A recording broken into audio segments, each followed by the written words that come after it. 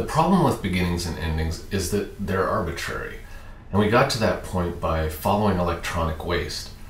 We were interested in some really basic questions. Where is electronic waste produced? Where does it go? And when we started following it, we ended up in places we hadn't expected. We thought we'd end up in dump sites, but actually we ended up in production sites.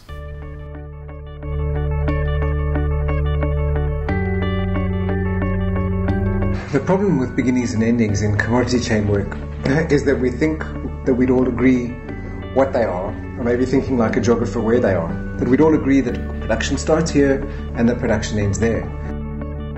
So let me give you an example. Take an iPod. Where do you start? With Steve Jobs at Apple? We were in Dhaka, Bangladesh, where we had followed what we thought was electronic waste. Or do you start at the mine that's extracting the rare earth metals that go into the iPod?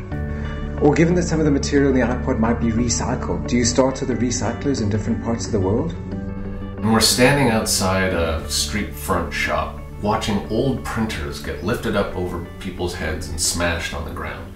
But they weren't being smashed apart because these were garbage. We can do the same exercise with endings. Where do we end? At the cash register, in the house? Or if you're interested in electronic waste, in a recycling unit in Dhaka or Accra? The beginnings and endings in commodity chain work are arbitrary. And what we argue in the paper is that we need to abandon beginnings and endings and instead to think about economic activity as ongoing. All this material was getting collected, sorted, baled, and hefted down the street. So the metals and the plastics all went in different directions, but just to focus on the plastics, this was brought right next door after it went through this process of washing and sorting and being turned into pellets. And the pellets were brought to a hot plastic press right next door. So the press is being used by one person to churn out CD and DVD cases. Now some of those cases were being sold domestically, but others were being exported to China, to India. So we started asking ourselves, where are we?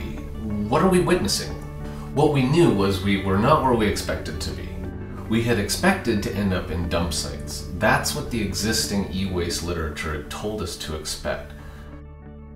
Instead, we wound up in production sites. So we hadn't followed things consumed, used up, and ejected from the global economy. We were right in the middle of it. So was this the end of a global production network or the beginning of one? The beginnings and endings in commodity chain work are arbitrary. So our alternative is to think about boundaries and edges.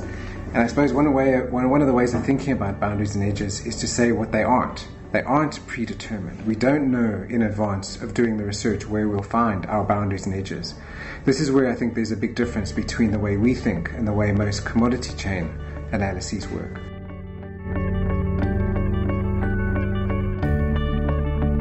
So what are boundaries and edges? They're sites of transformation.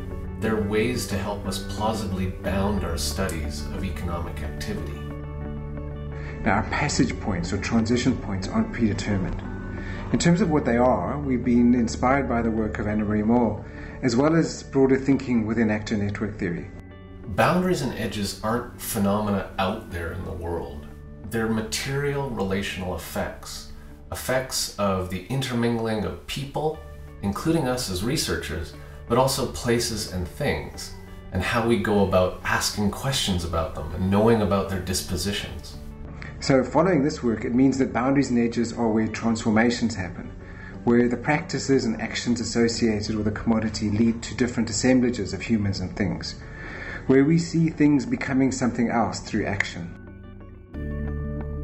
And what we realized was that we could follow actions until the things they enacted were enacted as something else. So for example, where copper wires or gold circuitry became unrecognizable as electronics, but were now, say, copper ingots or gold bars, these moments of transformation, the sites where they occurred, and our research about them, those constitute some of the boundaries and edges of the geographies of e-waste. The huge advantage of boundaries and edges is that it doesn't make us stop arbitrarily, which we think would be the case in a standard commodity chain approach. It allows us to continue following economic activity, which we think is ongoing rather than linear with sort of arbitrary stopping and ending points. So if economic activity is ongoing, the question arises, if we're following things and following action, where do we plausibly stop? There is a big so what about our research. It liberates us, we think, because it allows us to see economic activity for what it is, ongoing and continuous.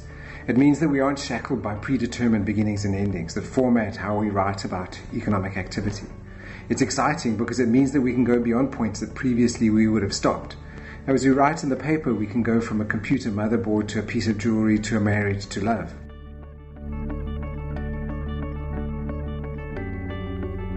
What boundaries and edges offer are ways to keep going, to keep following the action without presupposing inherent directionality. We could, for example, follow the action of e-waste, now gold jewelry, now love, to a wedding ceremony, and from there to... Finding the boundaries and edges allows new rounds of research to emerge. At a wedding ceremony, what relevance do questions about e-waste have?